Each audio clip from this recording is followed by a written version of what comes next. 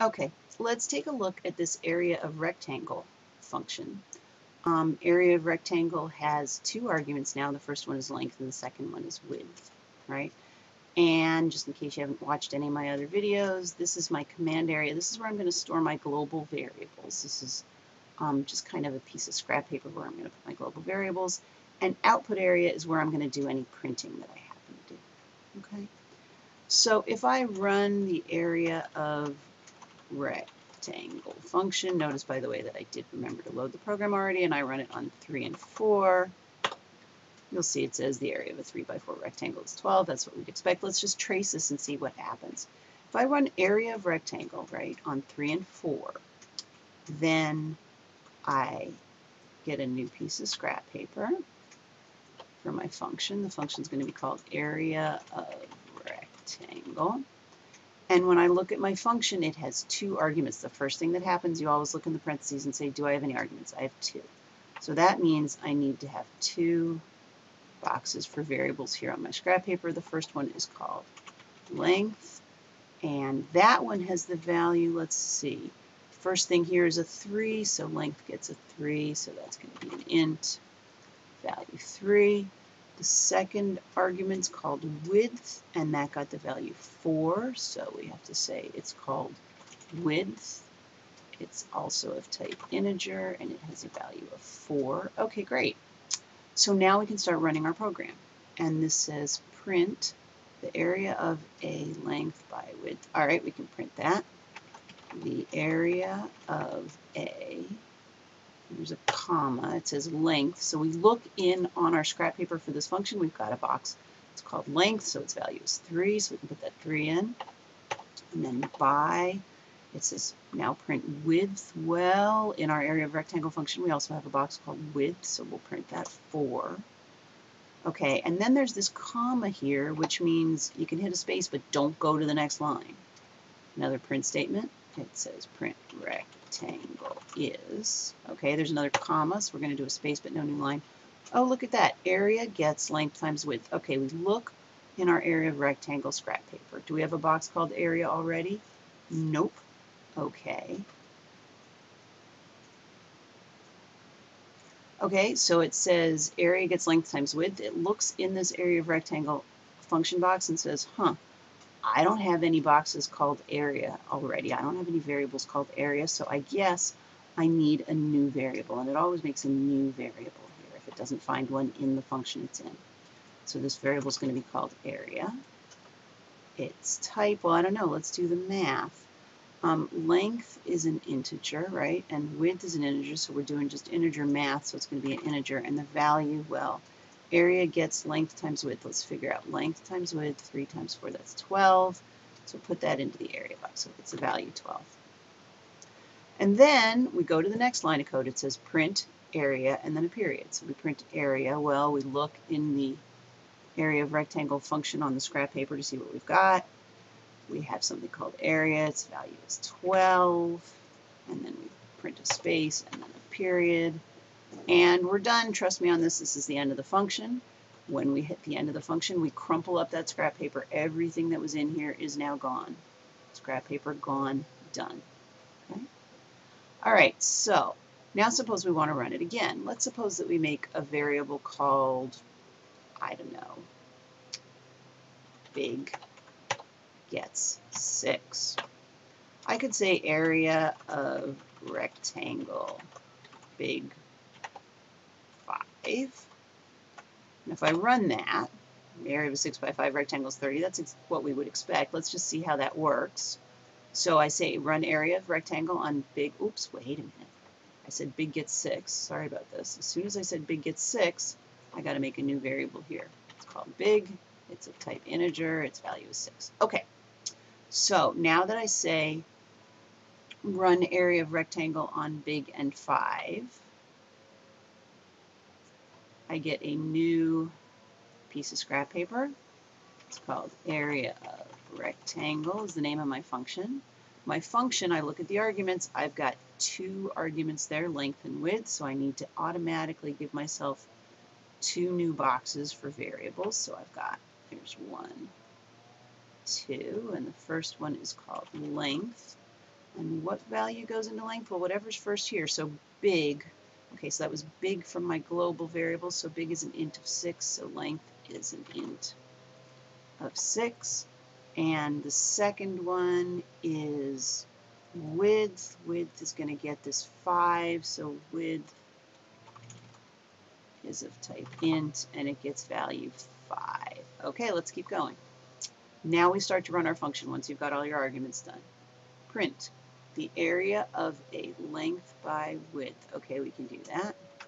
The area of, all right, what's my length? Look in here, length is 6. By, what's my width? Width is 5. We got a comma here, so just do a space and then go to the next line of code. Print rectangle is, all right, rectangle is, and then a space. All right, we got area gets length times width. So we do the right-hand side, put the answer in the left. Length times width. What's length times width? Length 6, 5. 6 times 5 is 30. We're going to put that into area. I check. Do I have an area box in here? Nope, no area box in here, so I need to make a new box. This box is called area. It's going to get that 30, which is an int. Okay? And now it says print. Well, print area. Area was 30. And then comma, so I get a space and then a period. And no comma, so I'm going to hit a new line. All right, cool. We leave the function. We cross everything out. All right, so here's the super tricky part. Suppose I say length gets 8. All right, length gets 8. So that means that in the global scope, in the command area, we're going to get another variable. Its name is length. Its type is int, and its value is 8. Okay, fair enough. Now if I run area of rectangle, let's run it on big and length. Question is, what happens, right? And the answer is exactly the same thing as before. This guy is going to get the first one, which is big. This one is going to get the second one, which is called length. Okay, we'll be fine. So let's run it. We run the area of the rectangle function. Let's watch it happen first. It does what I said it would do. All right, so we run the area of rectangle function, and what happens? We have a new piece of notebook paper, right? The other ones are gone. They were scratched, right? They were crumpled up and gone. And we can even delete them if you want. They're gone. Old junk, right? Okay, they're all gone. We've got a new piece of paper. This function name is called area of rectangle. And what have we got? Well, we look at the arguments here, length and width. Okay, oops, I better get rid of these guys. Those were left over from those notebook papers. Sorry about that. So we need a new variable called length and a new variable called width. Width. Okay, so length. Length is the first argument, so it gets whatever we called it with first. That was big. Okay, big in the command area has the value 6. It's an integer. So length gets, oops, an integer, number 6. Width in here, well, width is the second thing there, so width gets the second argument there, which is called length. So width in our function is going to get this guy, length, from the global variable, so that's an integer of value 8. Phew. Okay, and now we get to start running the function. You can't start running the function until you do that. So now we say, it says print the area of, what's length? Well, we look in our area of rectangle box. Length is 6. Okay, 6 by, what's width? Width is 8. All right, area of a 6 by 8, it's space because we have this comma here, right? And stay on the same line. All right, print rectangle is, and then it says area gets length times width. All right, we do the right-hand side, put it in the left-hand side. Length times width, well, that's this length times this width, because we always look on the scrap paper for the function we're running. So 6 times 8 is 48, so area gets 48. Oops, we need a new box for area because there's no box for area yet. Fair enough, so it's called area, it's a type int, it has a value 48. And so area gets 48. Good, we're done. And now print area and then a period. So we print area, no quotes, so we look for the box, 48. Space because of the comma, period, no comma at the end, so we hit new line. All right, cool. And let's just try one more. This one you should be able to, oh, sorry, left the function. Hope you guys were yelling at me. You leave the function. What do you do when you leave the function? You cross everything out. If your cross out would go to the front. There you go. Cross everything out. This scrap paper, you're throwing that scrap paper out. It's done. We're not going to use it anymore. Right. Let's run it one more time. And let's run it area of rectangle with length and length. Right. Not going to cause us a problem. You guys totally know how this works, right? Is that what you expected to happen? We make a new box, a new piece of scrap paper for our function. All right.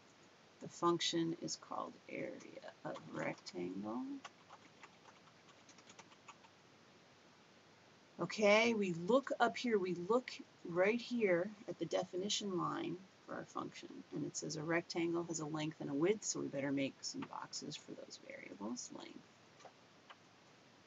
and width. All right, the first variable is called length, second variable is called width. All right, what goes into length? Well, length from the command area.